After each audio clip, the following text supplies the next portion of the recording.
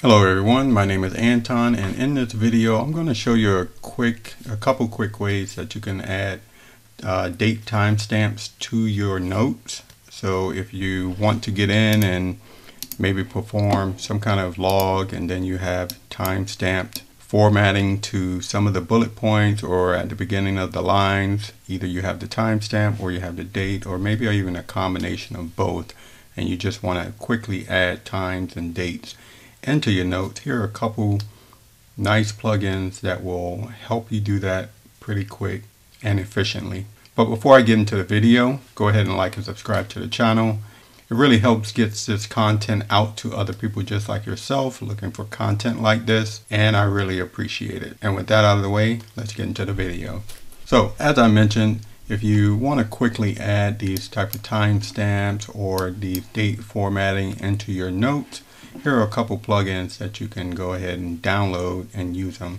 Let's go into the config. We'll go into community plugins, and the first one's going to be Timestamper.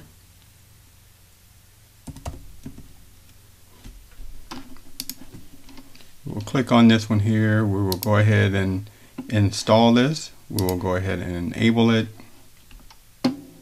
And if I go into hotkeys, what we want to do is set up the hotkeys in here. You can put whatever you want on these here. I'm going to go ahead and put this one here as a hotkey for this particular plugin, and this is going to do the insert custom time date stamp. So I'm just going to do the custom one, but you can do all three if you like. So let's go ahead and close out of that, and let's go ahead and drill into here. So in order to get to this particular plugin, we can either do the command P and then type in timestamper, and then we can get to all three of these different format capabilities. If we want to click on here and we want to add time, this is the default of what you would get on the time. We'll hit this line, we'll command P again, do timestamper. We can do the pre-configured date in here also, or we can do as mentioned. I can go ahead and use my hotkey where I have in here, I can put in here an actual custom format for what I want. So if I go ahead here, Y1 DD, and then maybe I have hours, minutes, and seconds in here. So if I do this format now, it'll put the date and it will put the time as such.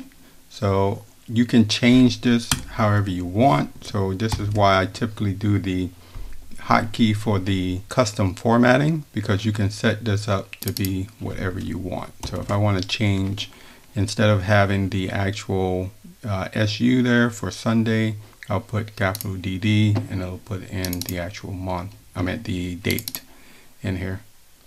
Now if we go into the options for this plugin, we can go in here, and in here you can change the formatting here for the pre-configured ones, and if you want to also have a line break, so after you hit one of these and you add one of these to your note, it actually breaks to a new line. So that is Timestamper, the Timestamper plugin.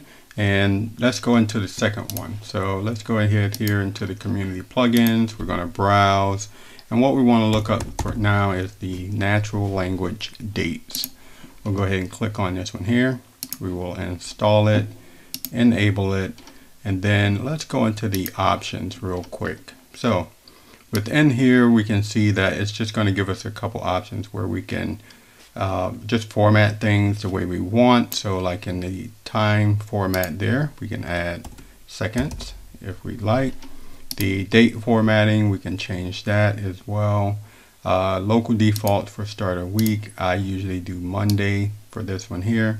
If you want to put a separator between the time and date, or the date and time, you can go ahead and do that as well. And then you can change any of these other options here. Now at the bottom here, they show what the trigger phrase is. So this is kind of the key that's going to kick this off when you're typing this in your note. And let's go ahead and see what this looks like. So we'll X out, we'll go into our note, and if we start this new line, we hit that @ sign, and we get prompted by default, because it's set up this way, to give us some hints and what we may want to put in here. So if I want to do today, I can just go ahead and hit enter. It will put the date in there, and in this particular format, it has the link to this particular daily note already put in here. So if you want this in there, you can keep it in there. If not, we can go into the settings and we can turn this off. So if I go into natural language, if you come down here where it says add dates as links, we can turn that off or we can turn it on. Now it is useful to have that in there if you want to link to other daily notes in the past or in the future. So it could be one of the options you might want to leave on. I'm going to turn it off so we can see what happens. So if I come in here and I do add today again, we can see that it has no link now on this particular note. Now that's pretty easy. I can do add tomorrow, and you don't have to type the entire word out. You can just go ahead and get enough in there so that it's selected and then hit enter. Now if I want to do a time, we can just do add, and I can do time, and you see it gives us some options here on whether we want to do now, plus 15 minutes, plus an hour, and you can just follow the formatting that they use here and put whatever you want.